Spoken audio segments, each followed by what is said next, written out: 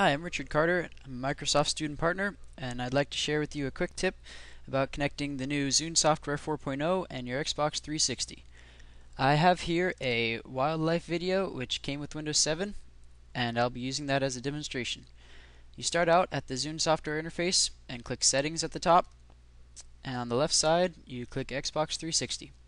Now here you can choose to share music, video, and pictures, and you can choose any combination of those.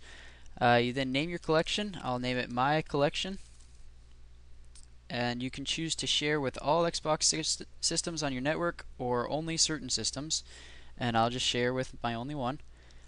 And then when you click OK, you should get an administrative prompt, and if you just hit yes to that, it should be all set.